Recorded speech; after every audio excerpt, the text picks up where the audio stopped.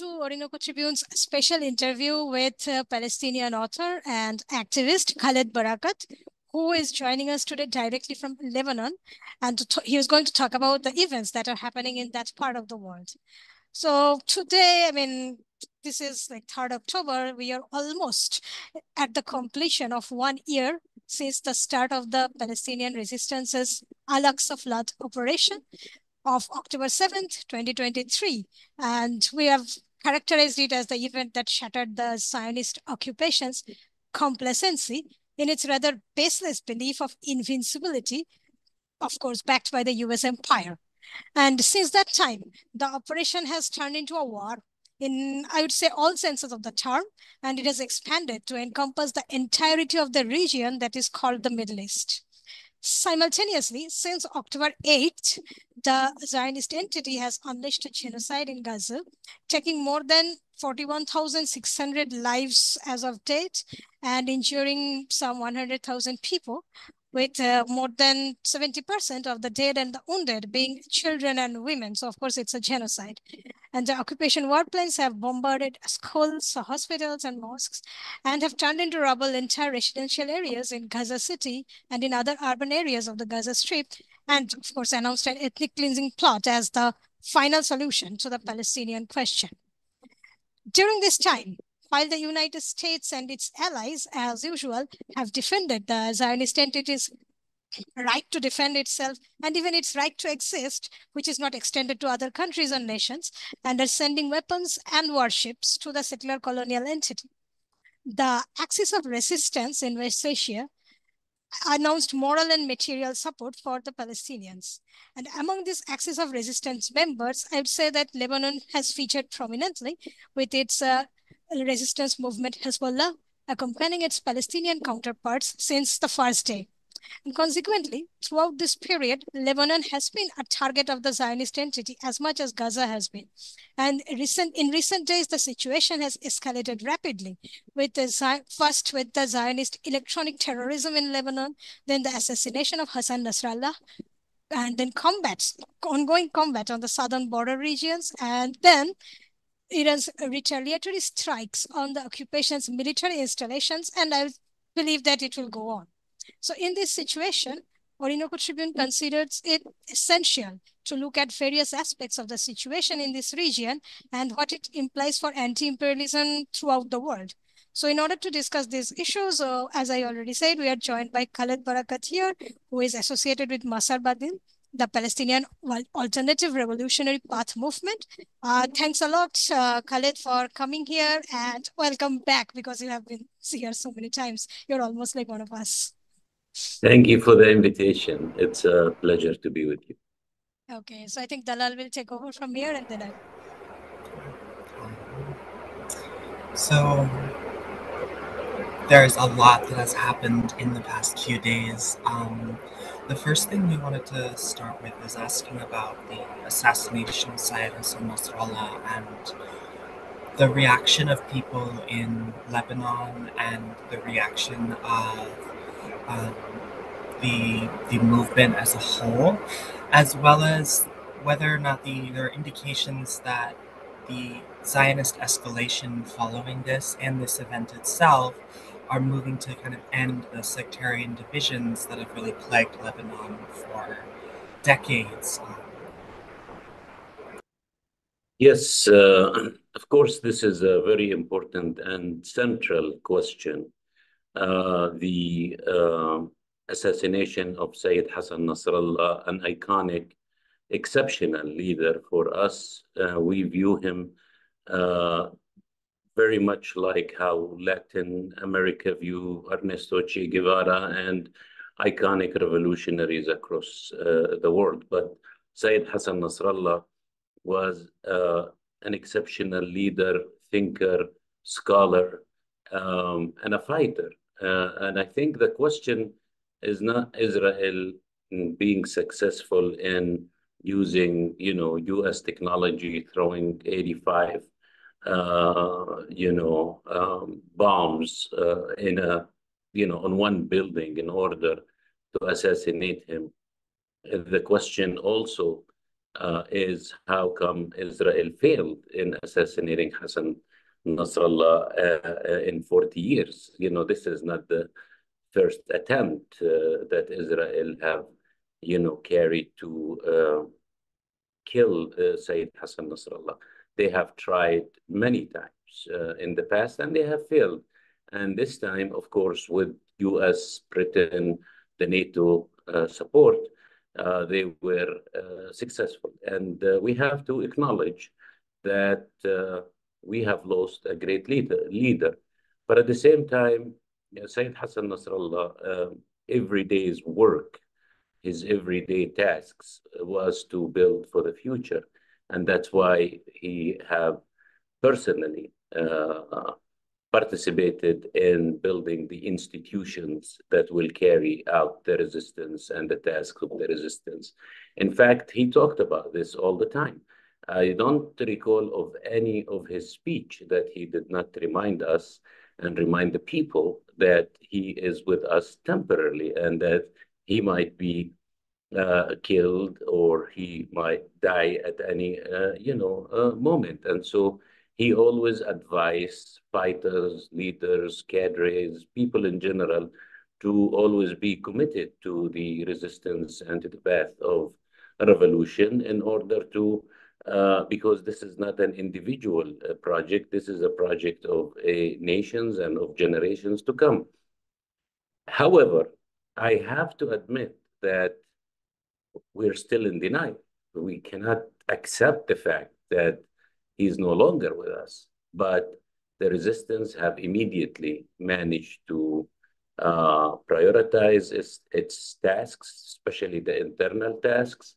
And there's a lot of, misinformation that it's happening on, Zionist media, Arab reactionary media, Western media on this issue, especially when they talk about, the eliminating of all of Hezbollah leaders. I mean, this is just a joke. I mean, how come, who are these people that we're meeting with? They're not Hezbollah leaders. These are the leaders we've known. These are the leaders we always known, and they're there and they're carrying their tasks. Yes, they have assassinated some central figures in the leadership, but because Hezbollah is based on institutions, every leader have a deputy. Some of these departments in Hezbollah have 2 deputies, 3 deputies. And the reason they do this is because they're in daily confrontation with the Zionist enemy.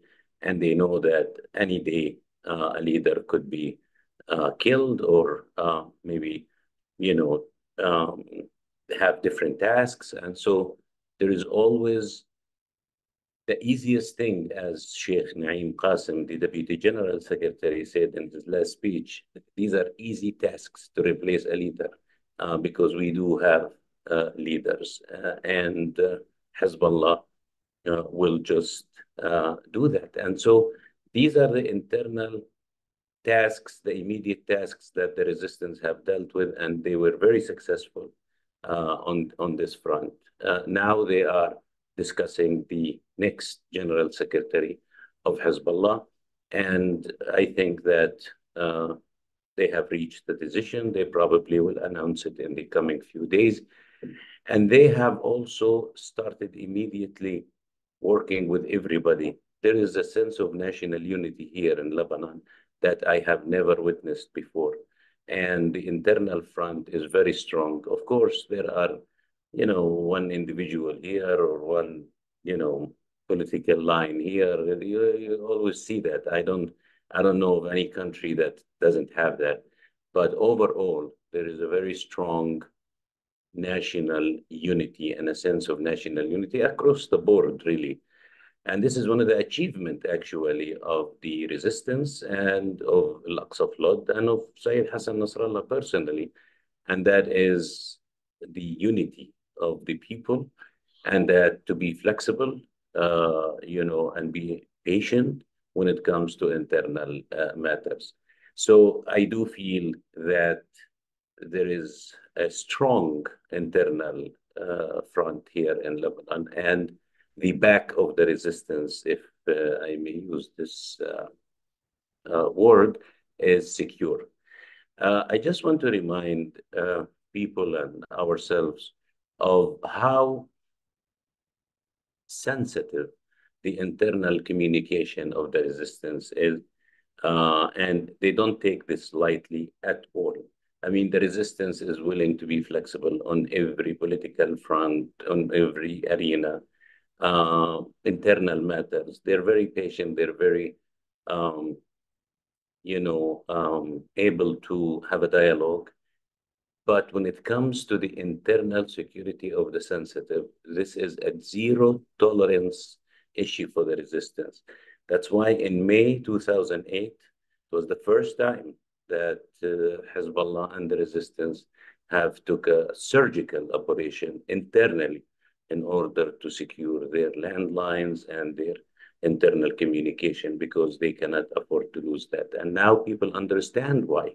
They understand that if you take this issue lightly, we could lose someone like Sayyed Hassan Nasrallah and many other leaders. Well, thank you. I wanted to follow up and ask, so after the martyrdom of Haj Qasem Soleimani, there's the sentiment that the martyr Soleimani is more dangerous to the enemy than the general Soleimani. I'm wondering if you think this also applies to Sayyed Hassan Nasrallah and kind of his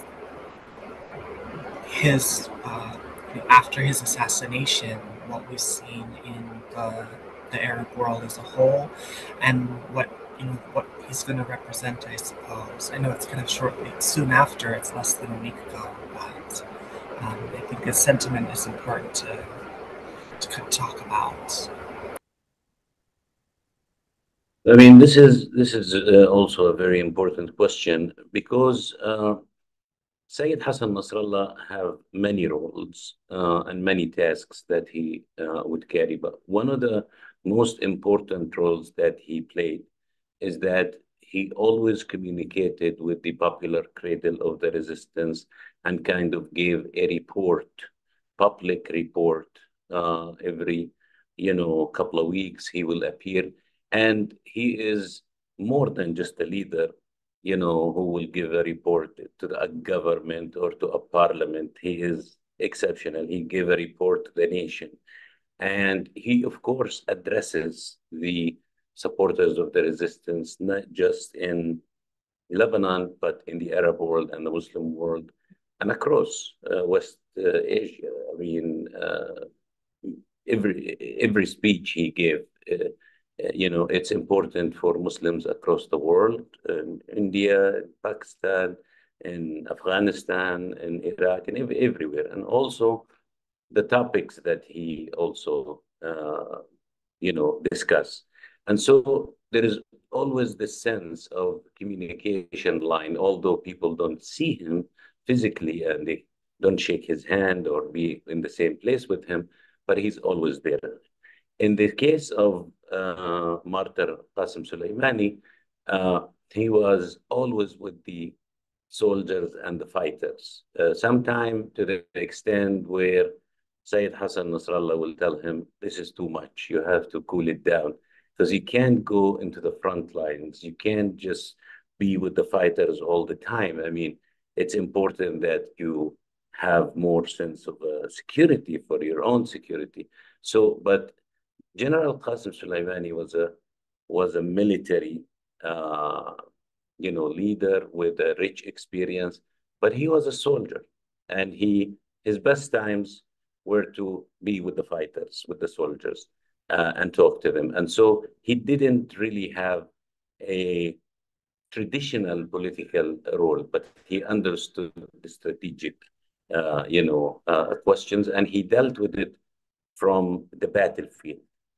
At the same time, I think that the two leaders were very much, they have a lot of similarities in terms of, their commitment to the cause. And that they knew that they have a central role, and they were almost fighting with time. They want to speed things up to the extent that they leave something for next generations and the assurances of victory. And I think they both have done this with an excellent measures. Okay, so I'll take it from there, and especially because of the assassination, not just of General Soleimani, which took place some time ago, but the recent two high-profile assassinations, I would say, first of Ismail Haniyeh of Hamas and now of Sayyed Hassan Nasrallah. So in this situation, since you mentioned leaving something for the next generation, so what do you think would be the path forward for the next generation of the resistance, including leaders, members, supporters, anyone, especially given that these two leaders had been in the vanguard of these two organizations, the most let's say most important resistance organizations in the region for decades.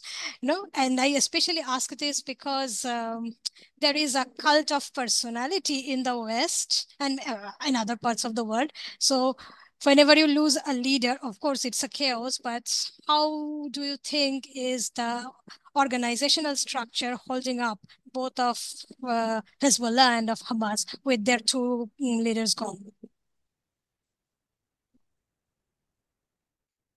I think we are offering the world a different set of values and culture, and especially that the West, they take the position of a leadership as a job that they get paid for, whether it's a president or prime minister or a member of parliament. And we know that their role, sometimes their only role, is to lie to the masses and to the people and to deceive them and to tell them how great they are and they should vote for their party. And we know that they're usually talking heads and they have no values. Their policies is based on their interest, and they justify this, all the time. And we know that they are puppets for the military-industrial complex. They're puppets for oil companies, and they're willing to sell their mothers for their own money. Our leaders is different. Our leaders, the resistance leaders, is there because they. That's why you see their funerals. In millions participate in their funerals. I want to see you when Trump dies or when Biden dies or when all these people, like business politicians, who knows about these people? What do they leave as a legacy? Zero, nothing. But our culture is different. As a Muslim and Arab civilization, we have a different culture. We offer, and of course, there are those, kings and princes and, sellouts, Arab leaders and puppets. But at the same time, we see that we have at least a different set of people's value. And that's why I think it's important that when we talk to different cultures that doesn't, speak our language or have different, sets of values, that we see where do the commonalities are, where do we have the, common principles are. So if it's a humanity, for example, which is, a central issue, we are defending human rights based on what we believe what human rights is and how to defend human rights. We're not going to take the definition of human rights based on Western, description of what human rights is. The same goes on democracy, rules of law, all of these issues. We just have a different understanding of it. And the West doesn't want that. The West wants to impose, especially the imperialists, wants to impose their law on people that have different cultures and different understandings of their social and economic and political lives. And until now, we are, as nations, in West Asia, particularly in West Asia, we are facing colonialism until now. we are confronting occupations. We are still in the era where we have sultans and kings and princes. We want to get rid of these regimes that is supported by Israel and the United States. We don't think that they represent the the people. We think that they are the what do you call it, medieval regimes, and people are rising up. And we saw that in the last 15 years, there was a lot of work done by the US and Israel to divide our people, to ensure Shiites and Sunnis and Ismailis and Zaydis and this and that. And the resistance is kind of the glue that brought the nations back. And so that's why the unity of the people of our region is based on our people upholding the resistance as a collective salvation to enter the future, and not just to fight. These are not just groups with military might and military missiles. These are the groups who are promising for a different future for our people. It's a really important acknowledgement that the resistance is a culture. It's more than just the way it's reduced to in a lot of media, being all these armed groups or however it's dismissed. It's very important that a lot of people don't understand, and I think there's a lot that a lot of people around the world don't understand about what's happening. And one of those is after the past 2 weeks of what has happened, the terrorist attacks against Lebanon, there's a very pessimistic tone up until, I would say, Operation True Promise 2. In terms of this, especially with the Zionist entity there, they've announced a ground operation. It seems yesterday they started some limited operations, and then they got crushed. It seems like they took some heavy casualties from Hezbollah. What would you, first off, what would you say to folks who feel like, oh, the resistance is done, we've lost so many important figures, there's been, so much death, like especially, I think 750 or 800 Lebanese people killed in one day last week. What would you tell folks who feel like this is, it's over, or it's very pessimistic about things? I will tell them to wake up and stand up and, condemn Israel crimes. If Israel killed 800 Lebanese, then Israel is a criminal, and we should condemn Israel crimes. Israel have killed over 41,000 Palestinians in Gaza, and 10 extra thousands are under the rubble. Who do we blame? It's the killers, the United States, Israel, and their backers. These are the forces who have been killing people on a daily basis for the past 1 year, nonstop. And so that's, to these people, I say, know your enemy. These are the enemies who are killing our people. Now, the resistance that we have today in Palestine and in Lebanon, we didn't have that strong resistance in the 90s. And the resistance in Lebanon were able to defeat Israel and liberate the South with simple guns and explosives. Now the resistance in Lebanon is stronger than ever. And we saw what happened yesterday. Now, Israel is, always covering its losses, but the focus of the resistance is to hit military installations, military, soldiers, and so on and so forth. And yesterday, they were testing the will of the resistance, and over 80 Israeli soldiers were hit directly. 8 got killed, but over 70 are injured. And so, this was like, don't mess with us. We're still strong. the resistance in Lebanon today is almost 100,000 fighters, and the elite fighter units of the resistance is over 5,000, and Israel understands that it cannot invade Lebanon anymore. That time is gone. And if they try to invade the south, they will be defeated, and they will no longer have tanks, just like Sayyed Hassan Nasrallah promised. Now, all of these facts on the ground that the resistance have been, achieving in the last 48 hours with the True Promise 2 operation that was carried by Iran and the escalation by the Palestinian resistance in Gaza, the Yemenis resistance, the Iraqi resistance have shifted the entire situation. And I tell these people that, this is not about one operation or two operations. This is in open confrontation against the Zionist settler regimes. And this war is going to continue for a long time.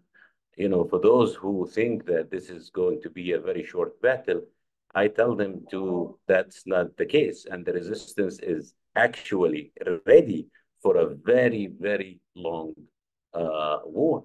And so we see that there is no other options that we have except to continue the resistance and to defeat Israel, because the other options that Israel is offering us is surrender, becomes slaves for the Zionist regime, becomes puppets for the imperialist forces, is just give up on our hopes and dreams, and that, we should just sit down and watch them plundering our resources and, stealing our, the future of our children and our, next generations. That's not going to happen. And that's exactly the war that is happening today in Palestine, in Lebanon, in Yemen, in Iraq, and elsewhere. And this is a camp of resistance that have the vast popular majority support of our region. And, if, few people don't have trust in the resistance, well, fine, what can we do? They can just go and, have their intellectual discussions in their cafes and their, salons. But the people of the region is with the resistance.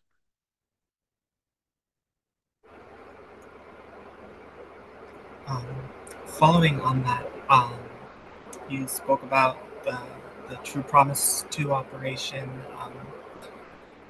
Seems like there's, every month is a new strain or a new flavor of anti-Iran propaganda that being spread everywhere. After the assassination of Sayyed Hassan Nasrallah, there was all sorts of Zionist accounts coming out trying to blame Iran for this and saying, oh, Iran has moles in this happen, or like Iran let it happen.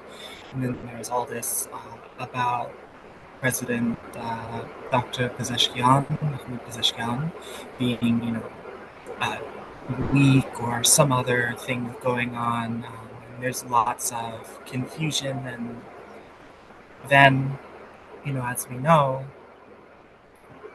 just less than 24 hours ago, we saw how weak Iran was, right? Not weak at all.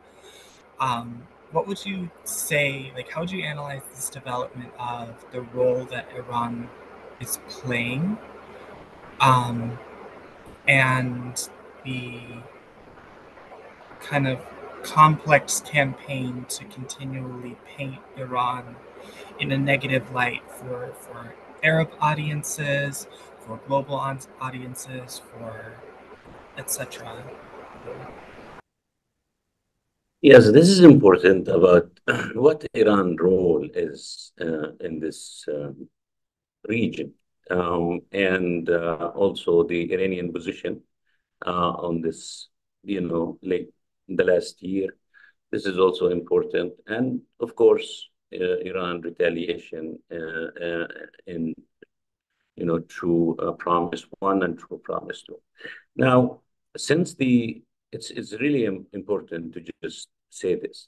Since 1979, and the victory of the revolution in Iran. Not one single day that the Western powers and imperialist and Zionist and Arab reactionary regimes did not try to punish Iran and the people of Iran. Economic sanctions, wars that have killed hundreds of thousands of people in Iran without Iran being the aggressor. You know, they try every crime in the book against Iran. And now, after, for over 4 decades, we see that Iran is a major regional power. And that's what the West don't like. The US and Israel don't want to see any country in this region that is strong in their political influence, in their economy, in their education, in science, in any of this. Look, Pakistan have nuclear weapon. How much of a campaign you see against Pakistan having nuclear weapon? They don't even mention that anywhere. Why? Because the nuclear weapon of Pakistan, it's supervised by the US. And the Pakistani regime is not like the Iranian revolutionary regime.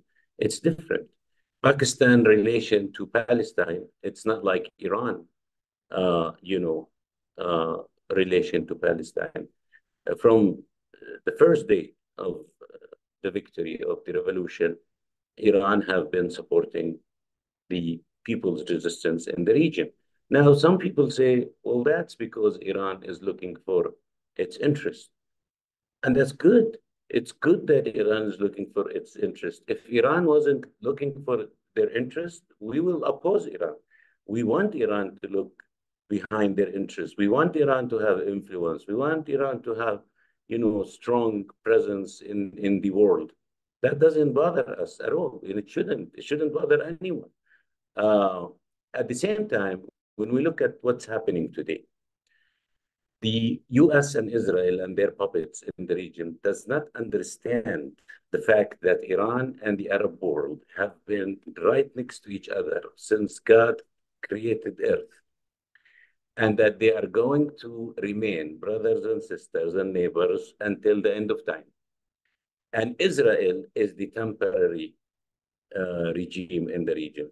And what the problem of our region is the Zionist regime, is not Iran. And, Iranians are not like, colonialist settlers. Israel is the colonialist settler. Iranians didn't come from Germany and Canada and the US to, colonize our region. Israel brought all these settlers from all over the world to dominate our region. And so these are facts, but they try to, mislead people, of course, and say that, the problem is Iran. Now, if you look at, for example, a country like Bahrain, people wake up one day and this guy say, I'm changing Bahrain from like an emirate, and I will no longer be a prince, I will be the king now. And when you ask the people of Bahrain about their government, what would they tell you? And over 90% of people in Bahrain don't want this regime. There are thousands of people in Bahrain in the, prisons, tortured. This regime is supported by the US and have a normal relationship with Israel. If you take a look at, for example, Egypt, where 60,000 political prisoners today in Egypt, and ask the people of Egypt, would you, since 1979, Egypt have a peace accord with Israel. Where is Egypt today? Where is Egypt influence? Egypt is almost like Iran in terms of population, in terms of geography, in terms of geopolitical positions, but Egypt lost its role. And so when you compare a country like Iran, since 1979, have been facing all these sanctions and wars. Compare it to Egypt, that did not go into any war or face any kind of sanctions, and just compare the two places, and you'll see Iran is thousands of light years ahead of Egypt today. So that's what they don't like about Iran. And today, Iran have said to the US and Israel that we will no longer tolerate Israel policies. They miscalculate the term strategic patience that Iran have. Strategic patience doesn't mean patience forever. It means something else. Iran is running out of patience now, and they are calculating, their, strategic position in the region, and they are rightly so to do so. But at the same time, Iran is willing, based on principles, not just based on interest, principles and interest, to confront any aggression against Iran. This is not Iran 1980. This is Iran 2024. And so that's why people in Gaza were cheering for the Iranian missiles, is because they saw there is a force in the region that is willing to respond when Israel commits crimes. And, Iran was actually kind of deceived by the US after the assassination of brother Ismail Haniyeh, when they told them that, we will have a ceasefire and we will stop Israel and their crimes and what they're doing in Gaza. And Iran said, okay, we'll give you some time, and so do that. But they didn't. They went to Lebanon and killed Sayyed Hassan Nasrallah. What do they expect from Iran? To send them a gift? Of course, it's going to send them hypersonic missiles. And so that's what happened. And they just have to deal with, Iran being a major force in the region and in the world. So we'll continue with the topic of Iran. I would just add one thing. I mean, it's just that people don't understand the power that the sanctions have. They are just called sanctions, which is a misnomer. Like, it should be called unilateral coercive measures. They're to coerce people to overthrow their own governments. So there is a reason why they exist. And Iran has, I don't know, more than 3,000, I believe. I mean, I lose count. Every month there is something new, some new country imposes some new sanction on Iran, so it goes on, the list increases, and people don't really understand that sanctions is also a weapon of war in the modern world. I mean, it used to be also in the medieval world. It was siege, so it is exactly the same thing, and we have to understand that nothing has changed. So about the Iranian strikes. Okay, so I mean, just after the strikes happened, there was all these Zionist media, social media, etc. First of all, they tried to downplay it, that nothing was hit.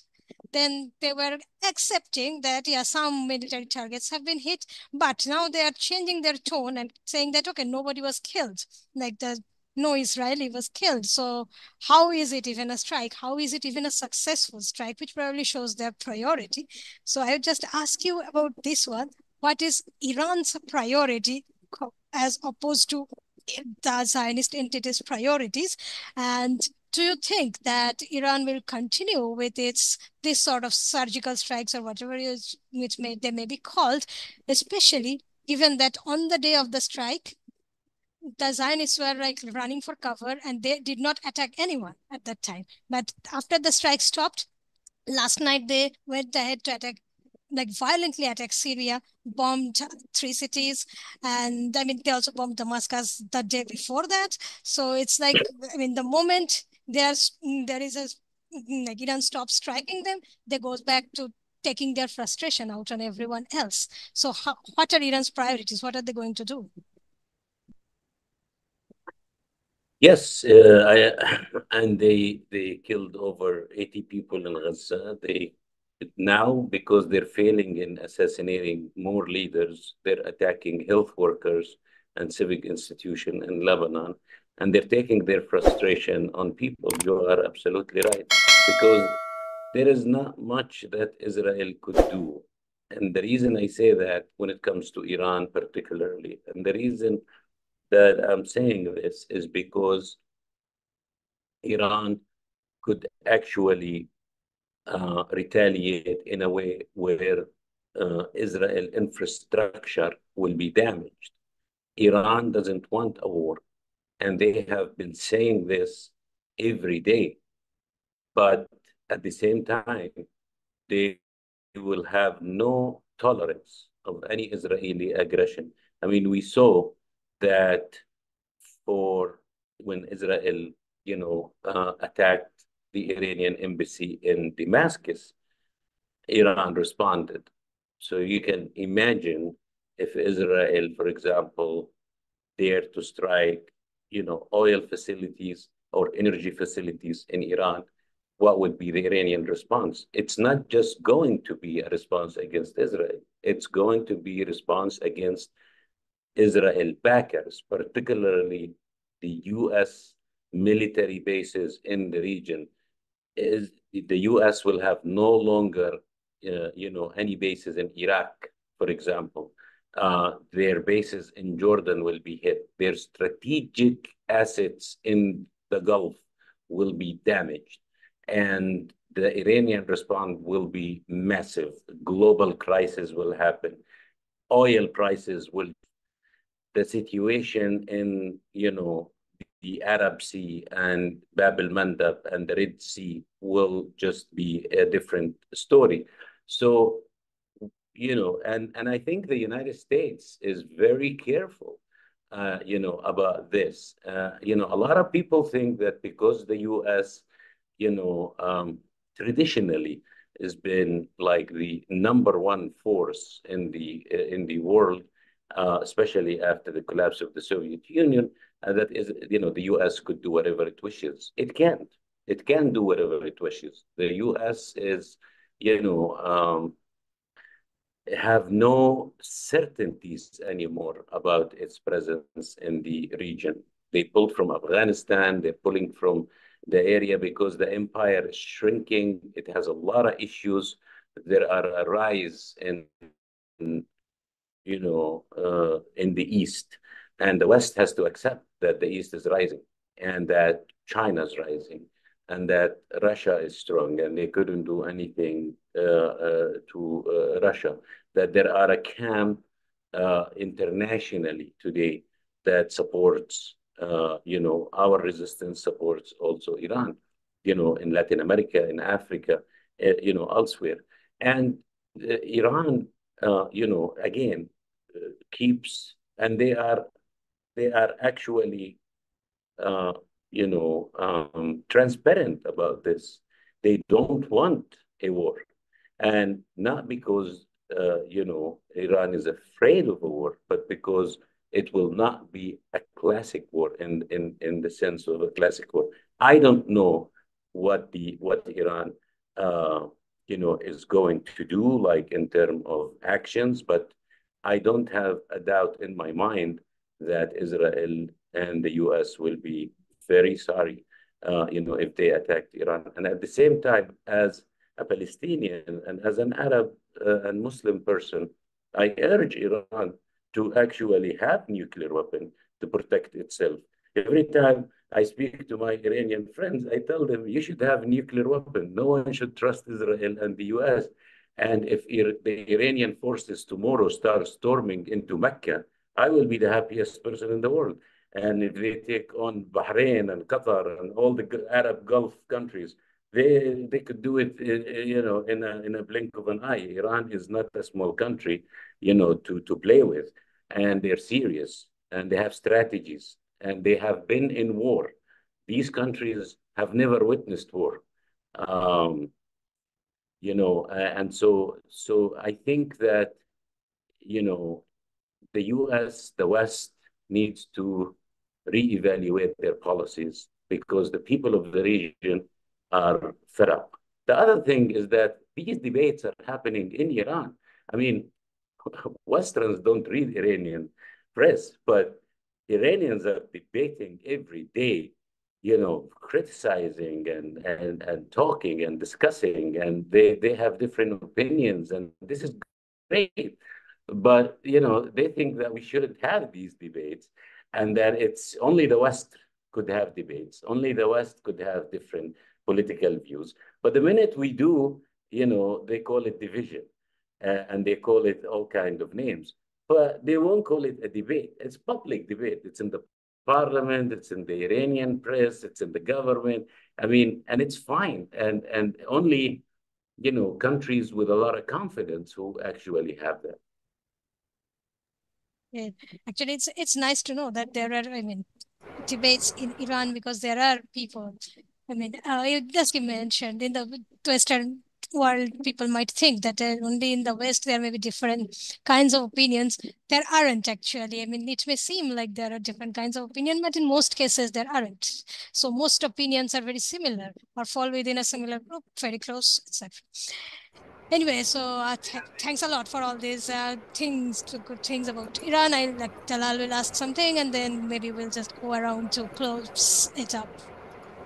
Well, there's a few other topics that I wanted to touch on, but I actually this is something that is really important. So over the past, I want to say like 10 days, the resistance in Iraq has been carrying out significantly more operations, significantly more comprehensive operations. As a Muslim, I suspect that it has to do with the fatwa from Sayyid Al-Sistani um, about defending Lebanon. I'm wondering if you could, there's been this kind of ongoing dialogue in Iraq between the government of Iraq and the United States, like, oh yeah, we'll create this agreement where we'll leave soon, and then, the U.S. is saying, no, we're not going to do that, then, etc. What has changed recently? Do you see this front of Iraq and the Iraqi people mobilizing in a way that will change the equations of this current war in its current stage? Absolutely. And Iraq is the next major force that it's coming, and not just in terms of the resistance, which has already reached over 200,000 soldiers, just the resistance, not the Iraqi army. And at the same time, they are accumulating their force, they are strengthening their presence, they're carrying joint military operation publicly with the Yemenis resistance and with the Yemenis forces. And this is very important because it's strengthening the unity of our people. At the same time, Iraq is a very rich country. And, if you walk in the streets of Beirut,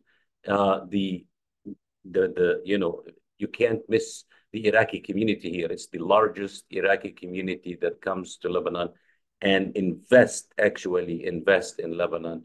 And at the same time, it was the first country to send humanitarian shipment and medicine.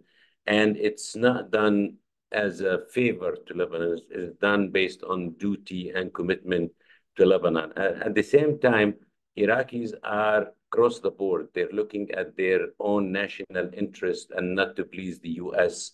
And this is also a major, popular consensus in Iraq. The same goes on Palestine, and their support for the Palestinians. And it's important to have Iraq equivalent to kind of Venezuela in Latin America, which is a country with a lot of capabilities and economic, particularly their economic capabilities to support the resistance and support people and invest in favor of the Iraqi economy as well. And so there's a lot that Iraq could benefit also from Lebanon, from other Arab countries like Syria on economic level. And this is important. Iraq and Iran have fought for 8 years, where a lot of people died and a lot of, capabilities were lost. And now we see that Iraq and Iran have a different relationship, and this is important, especially that the two countries belongs to the same region. They, you know, and we see that in, for example, the anniversary of Karbala and Al-Hussein, where 20 million people have participated in this from across, the Arab and Muslim world, including from Gaza itself, where people are finding Iraq as a major force that is rising. And I think that we are going to see kind of a different Iraq in the near future. Also, uh, U.S. allies like Jordan, for example, they're putting themselves kind of as we say, in the front of the tank to defend Israel and the U.S. And I think that if the Jordanian regime is going to continue with this path, this King Abdullah II were not going to last. What we are seeing is a shift in terms of like people's uprisings. It's now in the heart of the monarchies. It's in Bahrain, it's in Jordan, it's in Morocco. It's people rising against monarchies. They thought that they are going to be safe, in the so-called Arab Spring. But now things are shifting. And if there is a spring, a true revolutionary Arab Spring, it's now. It's where people and the resistance and the compass is Palestine and not, U.S. puppets and Zionist, puppets. And so it's really important that we see Iraq as a cornerstone in the, axis of resistance and the camp of resistance. And I think that Iraq is promising.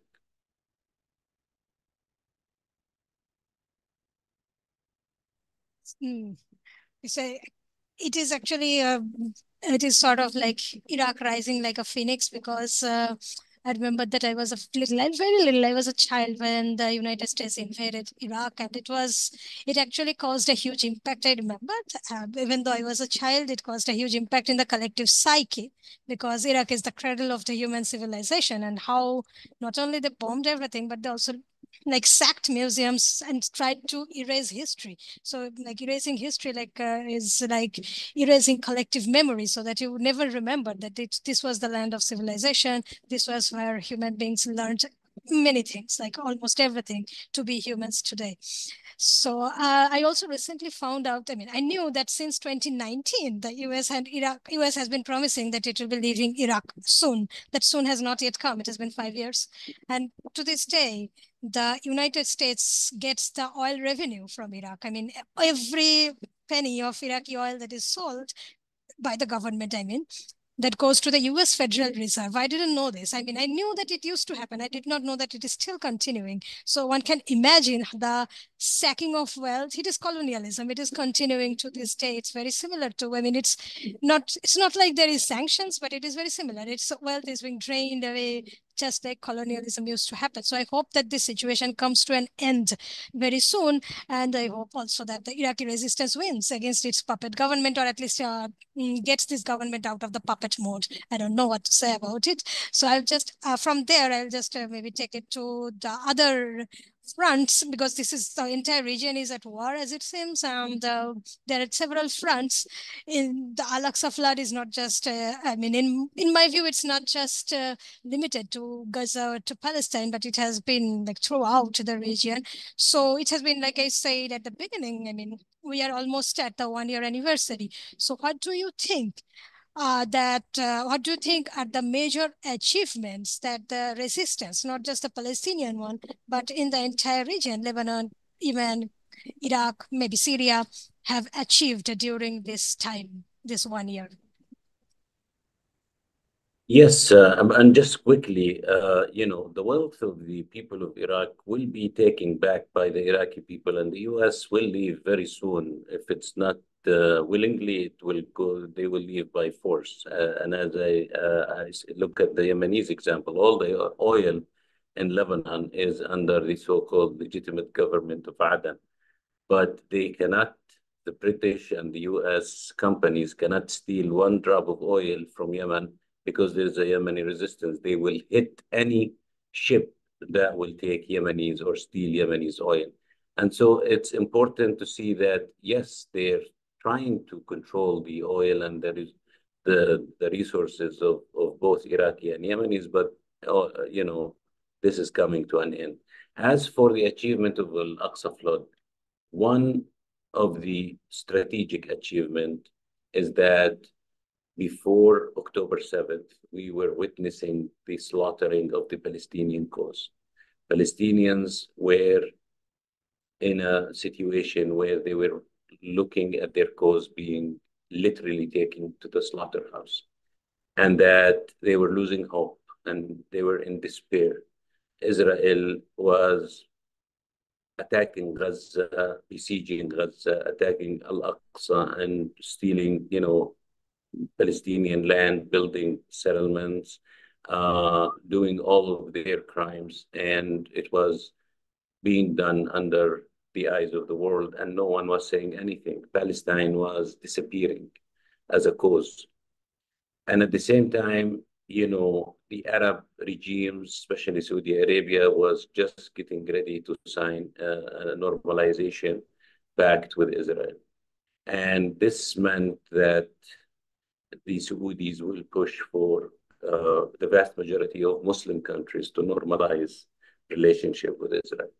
October 7th was the choice that or the path that we were pushed to, the Palestinian resistance was pushed to.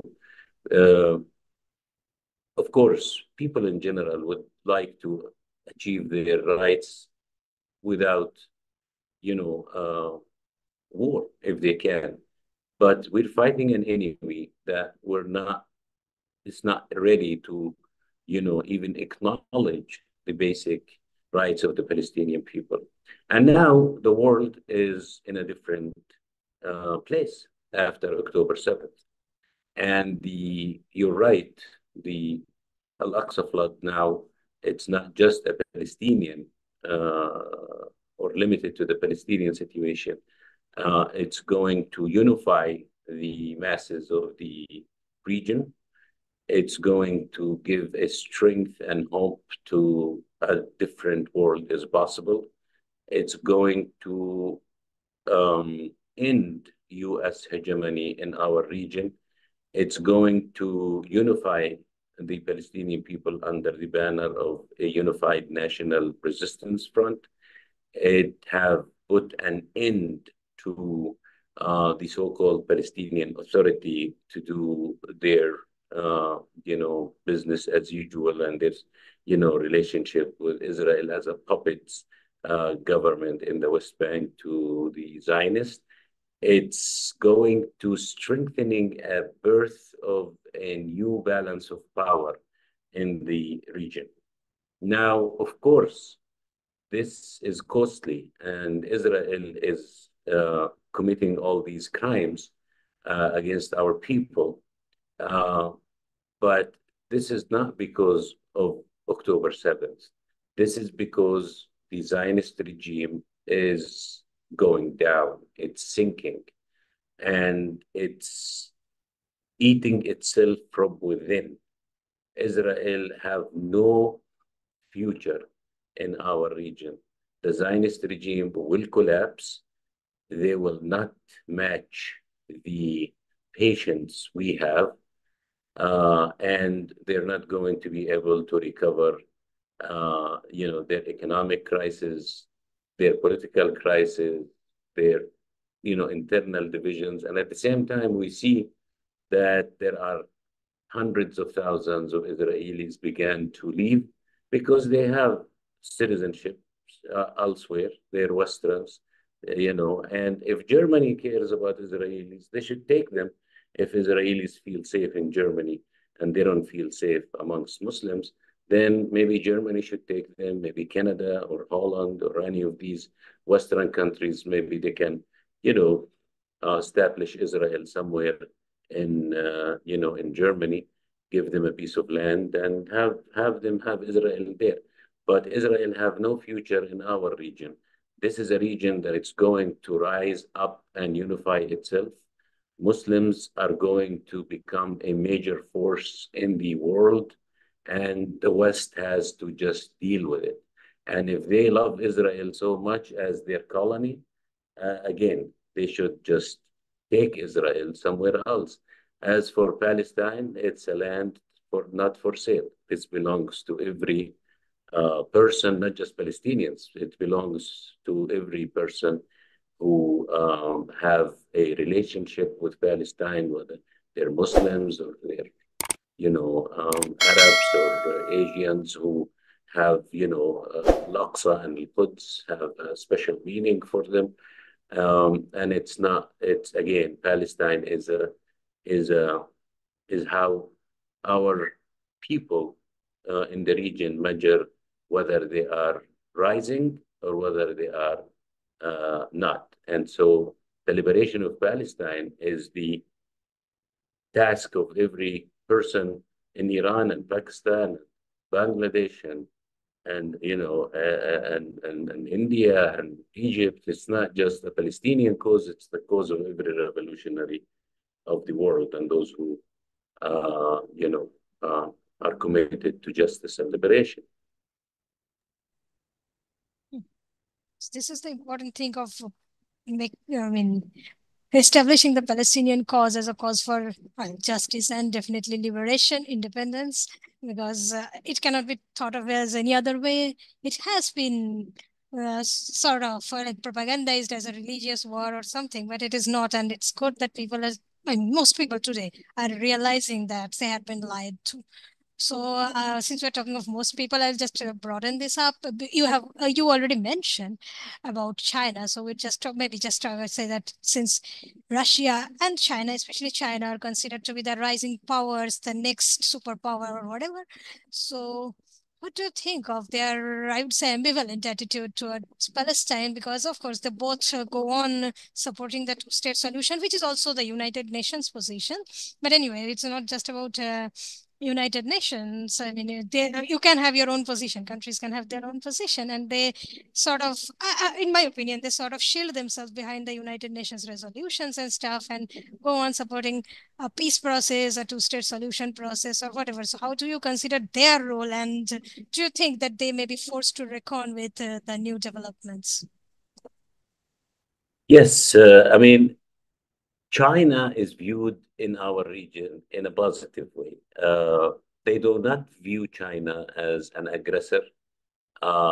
They view China as a friend. However, if a friend is going to be truthful to his or her friend, we have to say it as is.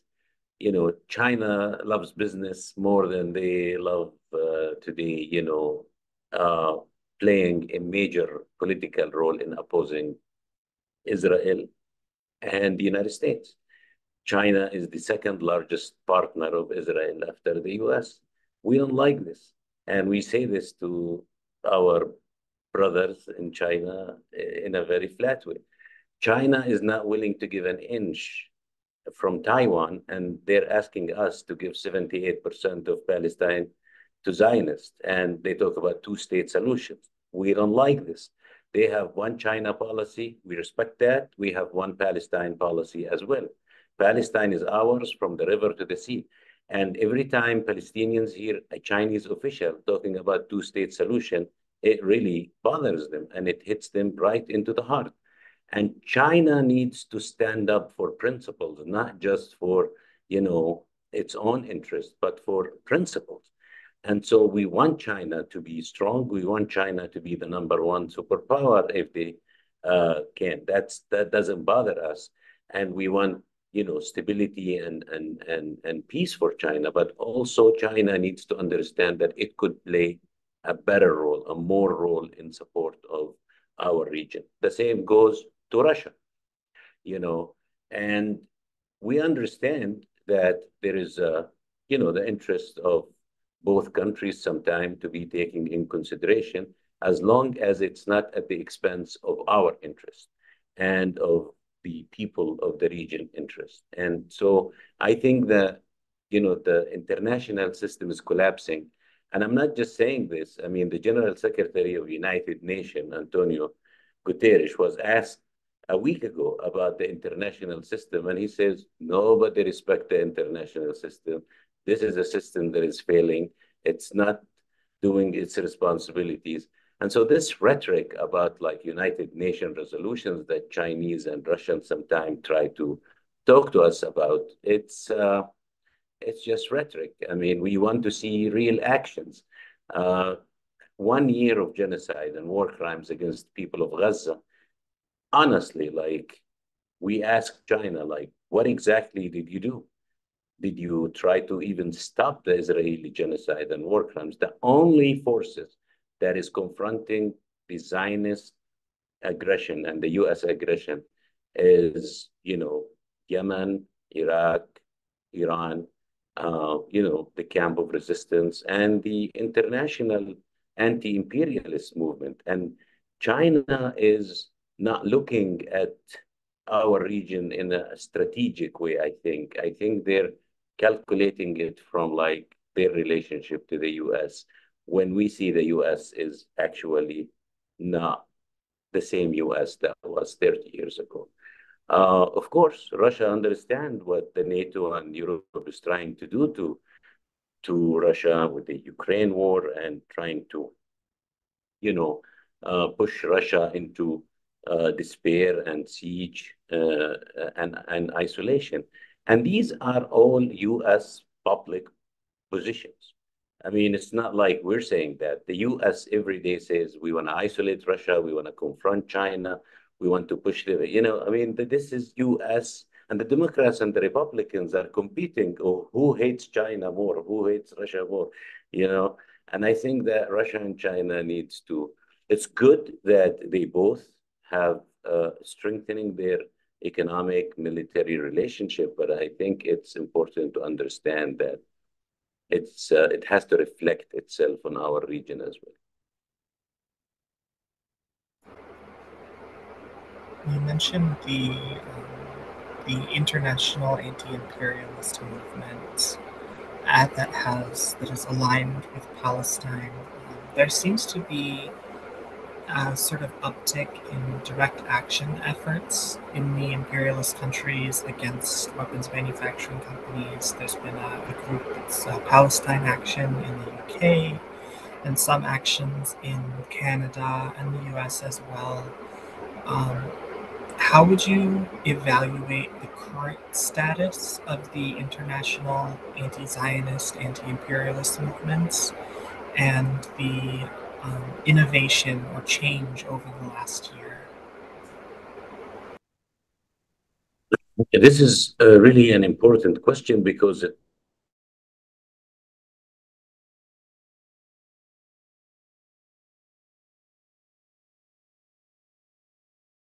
signing petitions or, organize and mobilize in the streets. Obviously, these mobilizations did not stop the US from attacking Afghanistan and occupying Iraq and doing all their crimes. So direct actions is very important to make it costly for any company that is going to be complicit in supporting war crimes. For example, in Canada, Scotiabank invests over $500 million in Elbit system that is literally killing our people every day and assassinating our leaders every day. So a direct action against Scotiabank and exposing this bank for what it is also to raise the awareness about this unity between financial sector and the military sector in a bank. I mean, the bank is the representation of this, capitalist vicious system that exists in the West. At the same time, we cannot ask people to do more what they can, but we think that people can do more in terms of mobilizing, the youth and the students, and to take more of a rebellion actions against their governments, because we need to remember that the money that the United States give Israel comes from the American people pockets, from taxpayers. So it's not enough to hold aside and say, I don't want my taxes to go to, oppressing people in Africa or killing Palestinian people. What needs to happen is a shutdown of the system if they can do that, whether it's a university or a factory or a company or any of this, because this will show that people are gaining their power and reclaiming their own strength.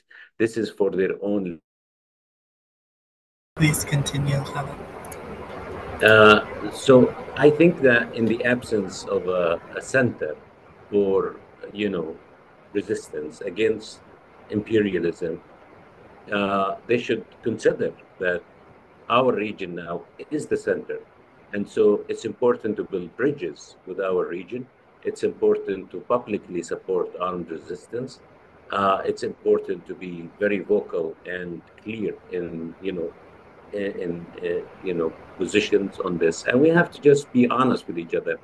This international anti-imperialist movement, or this solidarity movement with Palestine, or whatever you want to call it, have a different forces.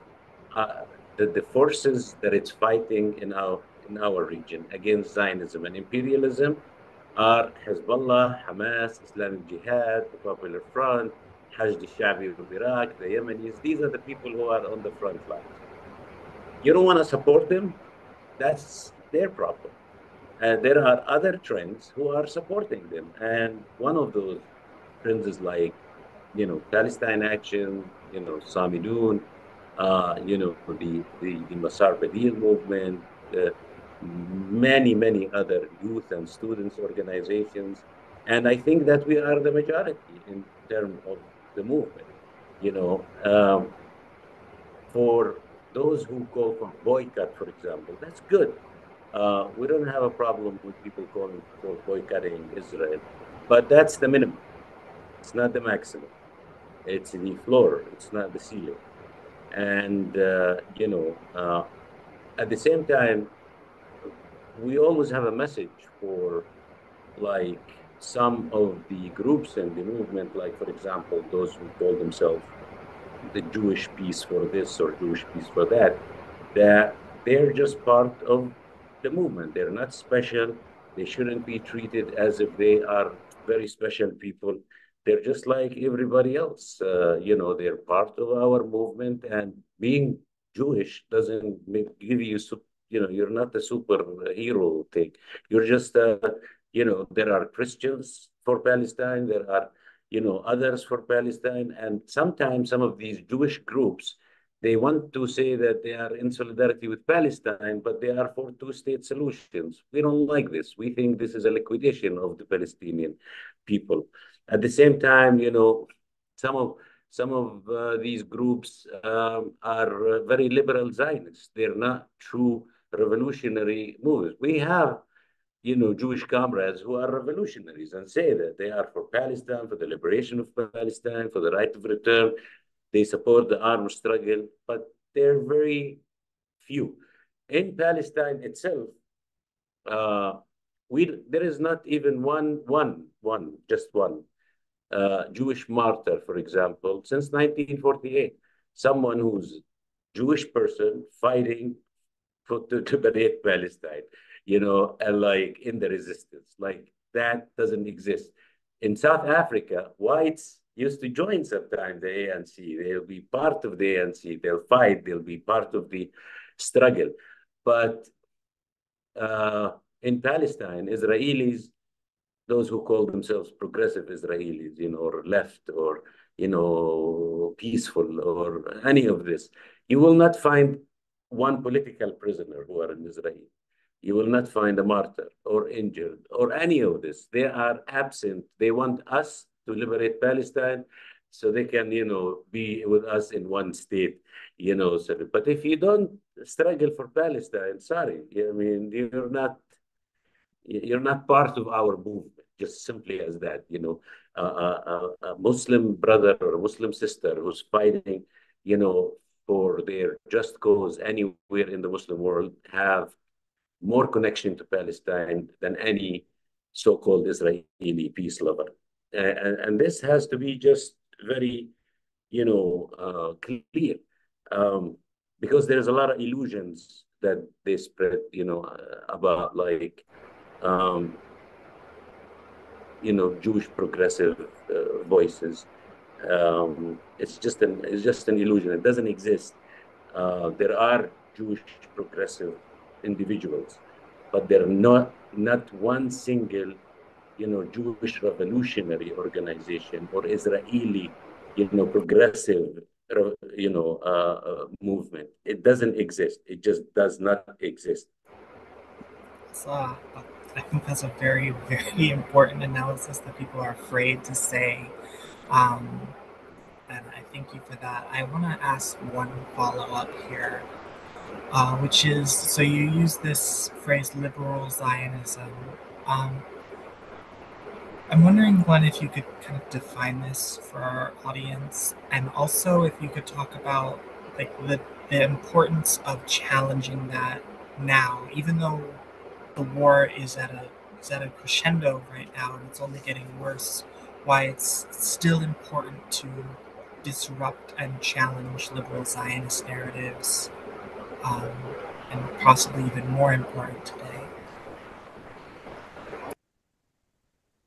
So if we take a look at the situation of where the Zionist movement is today, and we apply this on, let's say, the Zionist regime, you see Ben Gvir and Smotrich and Netanyahu likes, for example, and there are those who call themselves secular Zionists and who also hate Palestinians as much as the religious Zionists do, especially those so-called, families of the prisoners who wants to, get back the Israeli captured in Gaza. They're not pro-Palestinians. These are Zionist trends who tells the government of Israel and to get back the hostages from Gaza and then destroy Gaza. But don't destroy Gaza while the hostages is there. They're not pro-Palestinians. Some of these liberal Zionists try to promote this as if it's a movement in Israel. They're just the same as Netanyahu and Ben Gvir and Smotrich. They want to see Palestinians gone. They support genocide. They're war criminals, but they want to save their 100 Israeli captured because they're using them just like Netanyahu, but in a bargaining chip and in an election kind of game. And that's one of the biggest achievement of the Palestinian resistance, is that it showed the true face of Israel. They don't care about, their captured or their Israeli soldier or non-soldier captured by the resistance. But these liberal Zionists, they're more dangerous than Ben Gvir and Smotrich in so many ways. Because what they do is they're trying to sell you themselves as a, tolerance and peace and negotiations and all that. But in real way, they want to achieve the Zionist goals of displacement and ethnic cleansing of Palestinians without any pressure from anyone. It's almost like those groups who were advocating for the Oslo agreements and for, negotiations and peace with the Palestinian Authority, and selling themselves as peaceful voices, and that they are, more tolerant than, these figures like the settlement movement. But on the core, they agree with Ben Gvir and Smotrich on so many things. One is that Israel have the right to exist. Israel doesn't have the right to exist, not even on 1 inch in Palestine. They advocate for two-state solution, yet they consider the West Bank to be Judea and Samaria, and it's promised to them by God. And some of them don't even believe in God, but they believe that God promised them the land. And third, they're trying to sell Israel as a potential enlightenment for our region, as if, Israel could be the example to follow, and these are very dangerous. Ben Gvir and Smotrich say, we don't want to have any relationship with Muslims and Arabs. We want to force on them our, the Zionist regime. Liberal Zionists, they say, we agree with you, but we want to do it differently. We want to do it in a nicer way. It take longer, maybe, but it's better because Israel then gets away from any kind of international pressure. They care so much about international pressure more than they care about what's right and wrong and what's principle and what's not principle. Now, I can count the Israeli intellectuals who actually, um, you know, um, okay, like they have an okay position. I can count them on my fingers, like they're few. And as long as they live in Israel or is I don't trust them. They have to leave, go somewhere else, and then talk about what they want to talk about. Like there are individuals that we can name, but they're very few.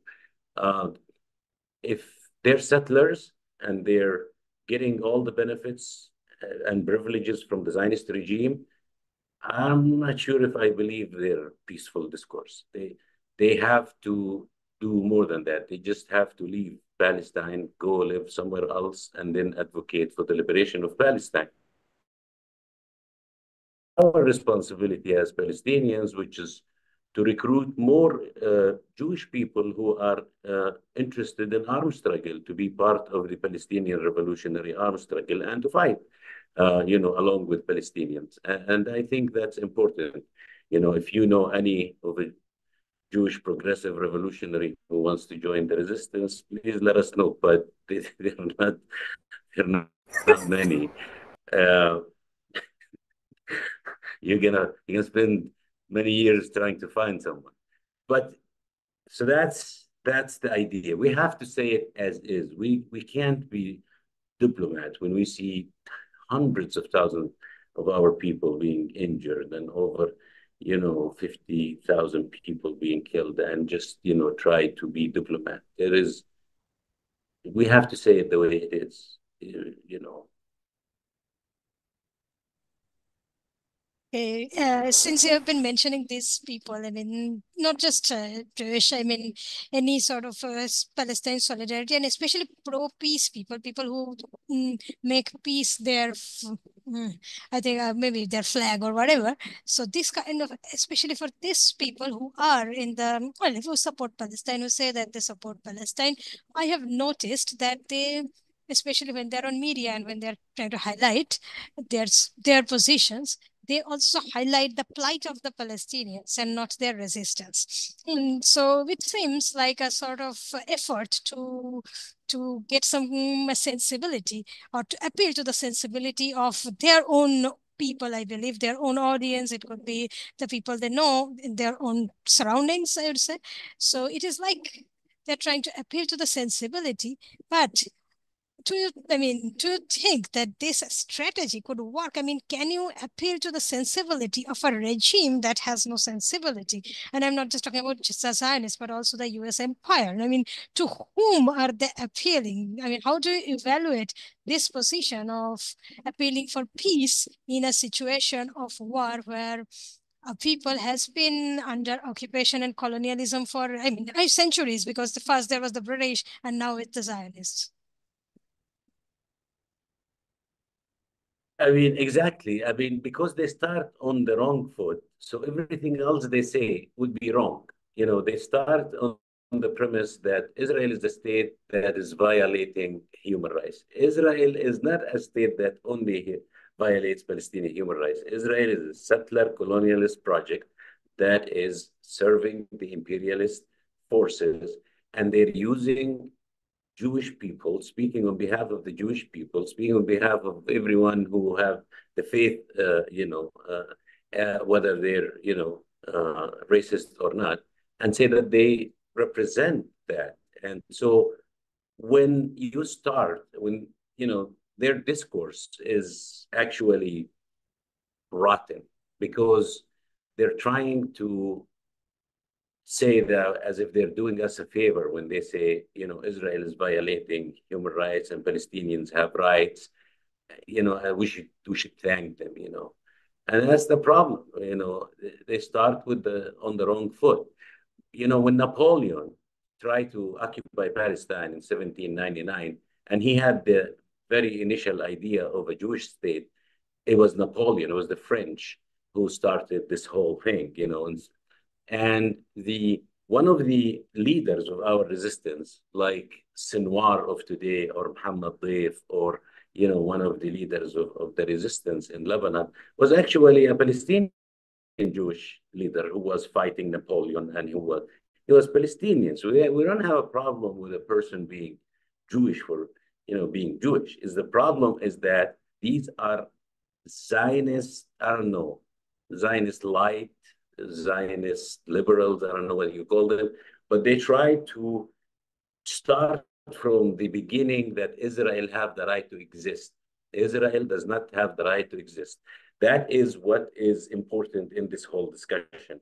And if any person who, Jewish or not, says that Israel have the right to exist, we will tell them that, you need to go and recheck why Israel was established in the first place.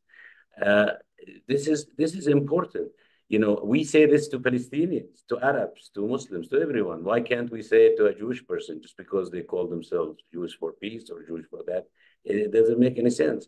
Some of these groups actually are struggling with each other to condemn Zionism. They still think that Zionism can be, something good. I mean, why should we bother and even spend our time discussing issues with these irrelevant groups who are, when you count it, they don't even, they're not even a political force, they don't influence anyone. And so, I think they work for their own benefit. Some of them are NGOs who gets a lot of money and donations from different, institutions in Europe and the US, and they spend it on themselves and salaries, and they don't dare to actually praise a Palestinian military operation or say that Palestinians have the right to resist. Many of them, and some are, and they're coming, especially after the October 7th. But you will not see one voice who would say, long live October 7th, long live the Palestinian armed resistance, long live, the Lebanese armed resistance. They will not say that. And that's because they view us as terrorists. They think we're terrorists. And so they believe so. They believe so. They believe that, this is not the right way to go. And again, they place themselves as a colonialist. They have the upper hand to tell us what to do and how to struggle. That's their problem. Yeah, I get it. I mean, this is understandable because they have done the same thing everywhere in the world. Like wherever there were colonies, whatever resistance, armed or not, everybody was called terrorists at all points of time. So this does not surprise me or surprise any of us. So I think we have been here for By the way, it doesn't bother me. It doesn't bother me. Oh, no. Of course not. It does not bother anyone. It might even be a badge of honor or something. But anyway, so what I was saying that we have we are been here for more than an hour and a half. So we should probably try to close this up. Thanks a lot to you for coming once again. It has been I don't know, fourth, fifth time that you have been with us, and thanks a lot because every time you accept, wherever you are, I mean, at the moment you are in the heart of, the center of the world's attention, I would say, hopefully. So, and you have joined from there. I believe that despite threats. So thanks a lot to you. And if you have anything else, any other message, anything else to say, you could, this is the time I would say, then we'll just close this up. I just want to thank you for inviting me again, and I hope I was a light guest and not, but I like to be here with you because I feel hope. And so we speak our mind in a very free environment. And I commend you and salute you both for being the voice, forum for the Palestinian people voice and for our collective voice. I see myself as part of your efforts and part of this family. So thank you. Thanks a lot. It was an honor. I mean, it is always an honor to hear this, that Orinoco Tribune has done very little, like put its grain of sand in the beach or whatever it is. So thanks a lot to you, and thanks a lot to Dalal, of course, for being here, and especially despite my terrible weather here. I mean, it's weather. Weather is doing this, not a war or anything. So thanks a lot to both of you, and we hope that the resistance, of course, we hope the resistance wins.